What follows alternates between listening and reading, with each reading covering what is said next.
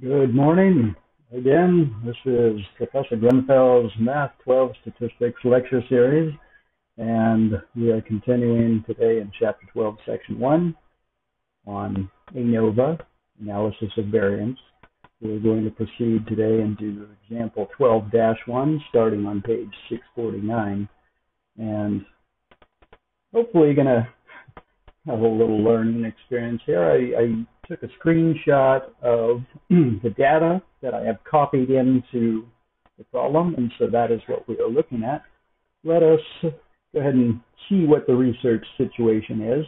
The theme is on miles per gallon, and it says a researcher, so that's us, wishes to see if there's a difference in the fuel economy for city driving for 3 different types of automobiles: small automobiles, sedans, and luxury automobiles.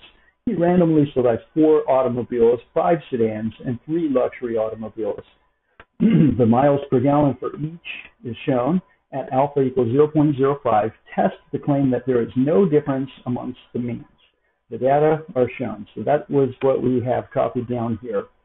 So let's proceed through this hypothesis test.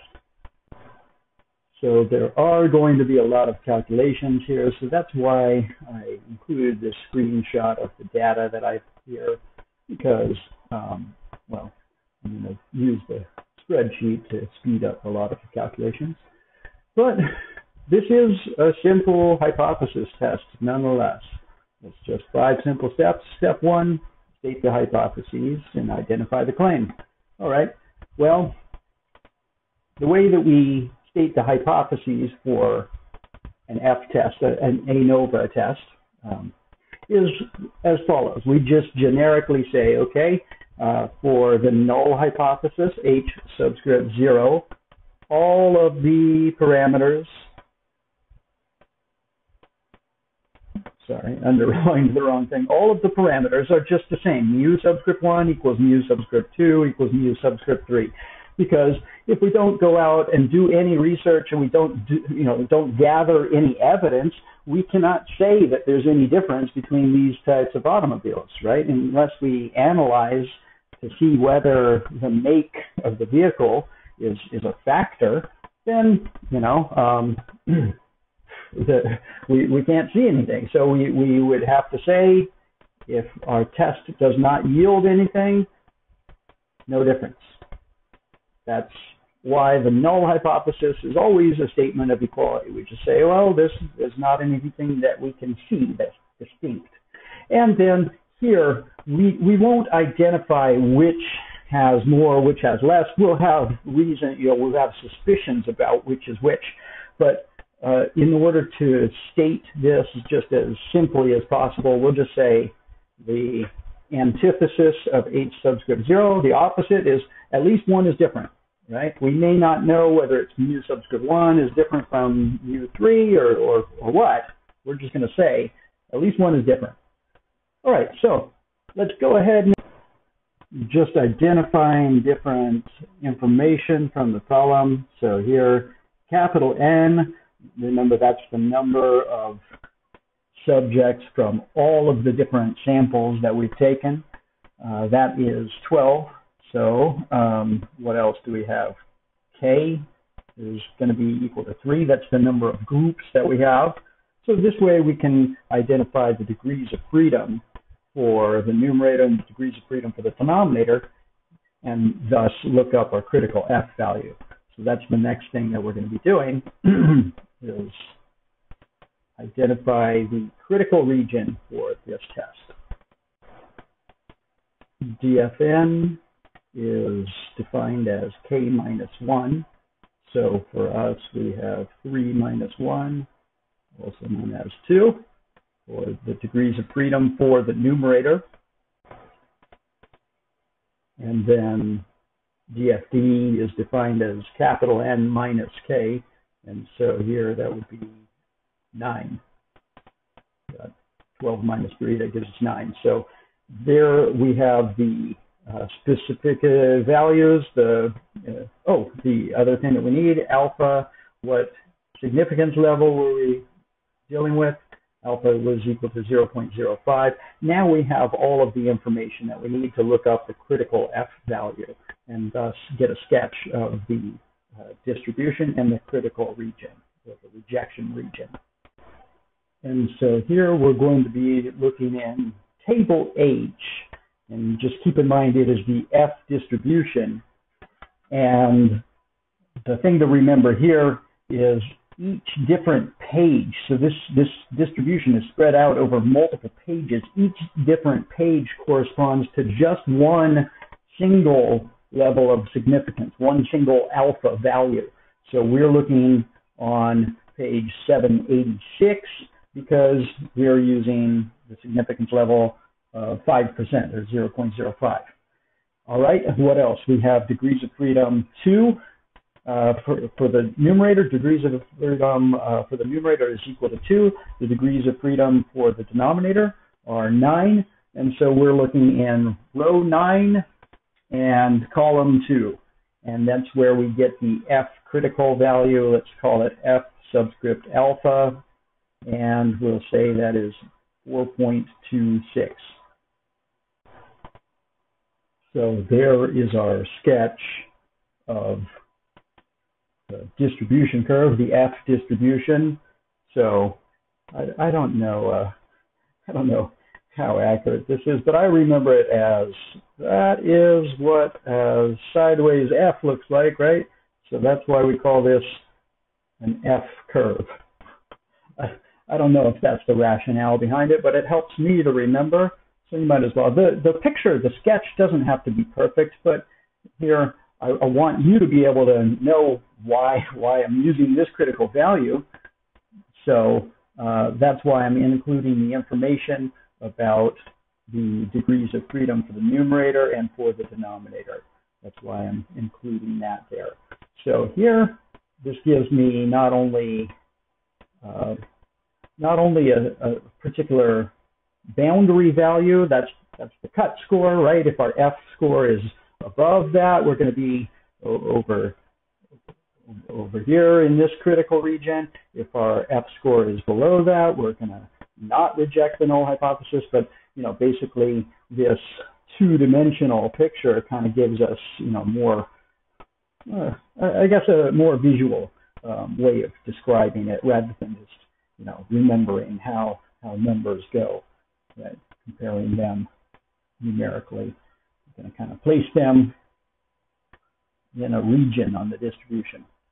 All right, so let's get into the next bit, calculating this test statistic, the F value. And so the first thing here, we're going to calculate F. I've just called up the data again, showing you essentially the calculations that I'm having the spreadsheet do for me. So here are all of the chi-bars, right? We've got the sample means for all of the groups that we've done here.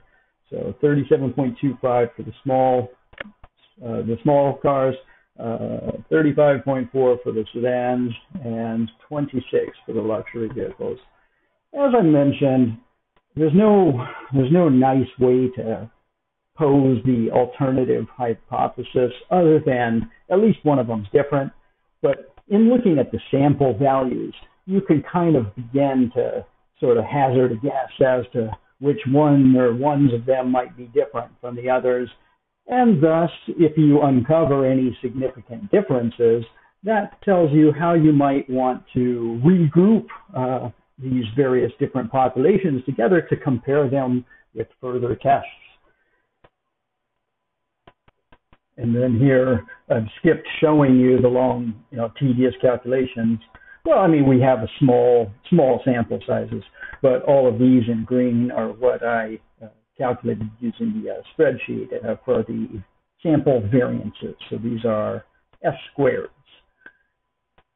And then the next thing that we do is we're going to calculate the grand mean, so-called grand mean.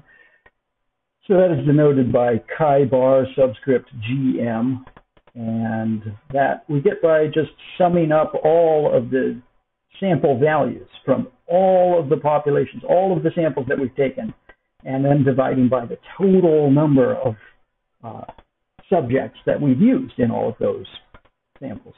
And so that works out. So we take all of these and add them all up and then divide by this 1 through 4, 5 there, and 3 there. So that would be this total worked out as 404, and then we're dividing that by the total number that we have there, which is 12. And that gives us 33.667. Okay, so we're going to continue. The next thing that we are going to be doing is computing the sums of squares. So the first one we'll do is the sum of squares for between groups, the between group variance or variation. And this is given by the formula, the summation n subscript I times chi bar I minus chi bar gm, and that whole thing squared. And so the way that's going to work is it's going to look like this. We're going to have 4 from the first group, the small cars, and their mean, if memory serves, was 37.25, right? Subtract away the grand mean, which was, what was it? 33.667, and then that whole quantity squared. And that is the first term in that series, and then it proceeds on to, let's see, the next one would be 5 times its mean, which was 35.4, minus the same grand mean, 33.667. That whole quantity squared. And then finally, for the last group, we have plus 3. There were only 3 in that sample. Its mean was 26. So that's the one that I'm suspicious about. If we determine that there is any significant difference, I'm guessing it would be the luxury sedans. Their mileage looks a little bit different. But further testing might be required. We haven't even finished this testing. So that's what we're going to do. That's the sum of squares. And of course, I am using this spreadsheet program to help me out significantly here. So for this, I'm getting 242.72.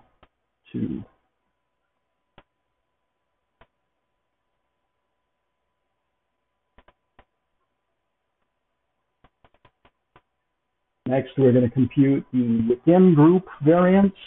And so we're going to split that into computing the sum of squares within the groups, and then simply dividing that by the degrees of freedom for the denominator.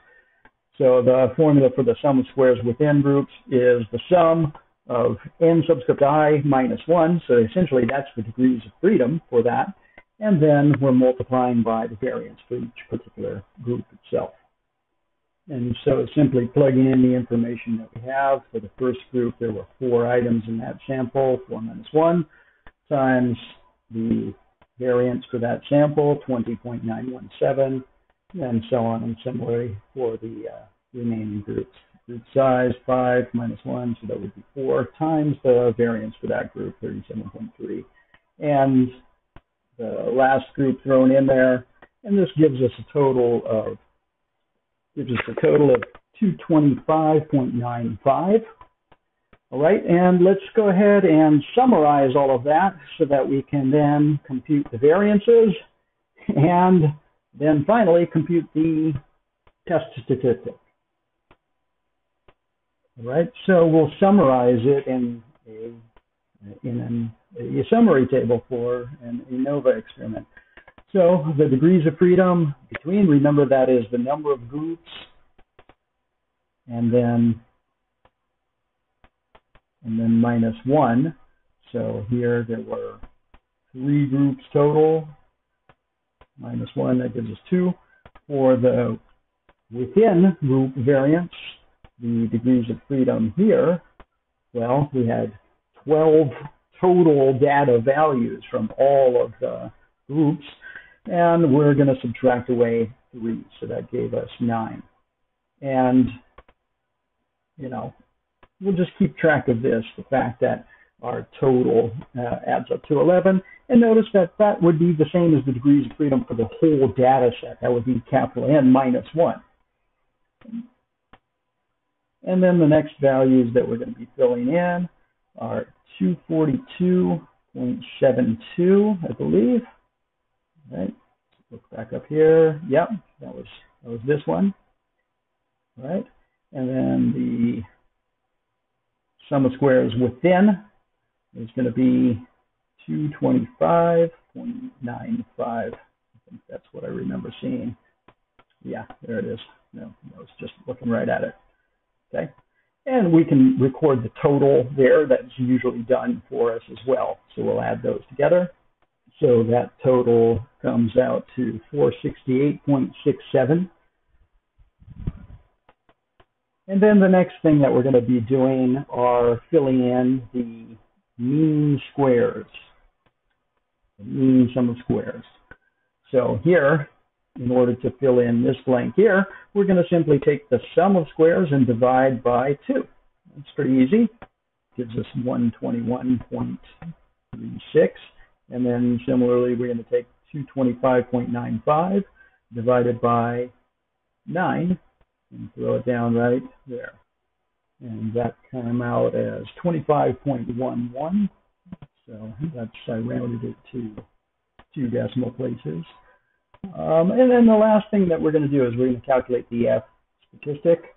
And that is going to be, remember, that's S squared divided by another S squared. So here, we're going to just take this value, 121.36, and divide it by 25.11.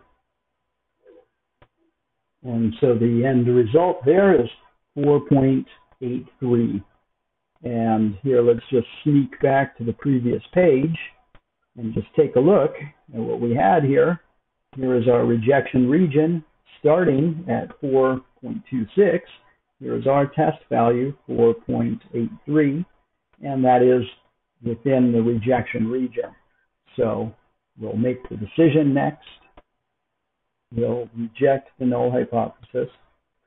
And then since we just basically stated the alternative hypothesis pretty generically, we've already done step 5 for our summary. If we reject H subscript 0, then that means we pretty much accept whatever it was in H subscript 1. And in our case this time, it just says that, at least one is different. I've kind of got my eye on which one according to my sample, but then in order to really prove that luxury cars are definitely different from small cars or sedans, then we'd have to do a couple more independent tests and also see whether sedans and small cars have any differences. But that's all we would say for this ANOVA test. We'll do one more example in the next video where we skip all of the tedious, hard calculations and we essentially just let the technology work for us, which is fine. And we'll see how to come up with the same results and save a little bit of time and make sure that we don't get confounded by any small details in the calculations. All right, so stay tuned. One last video for the semester.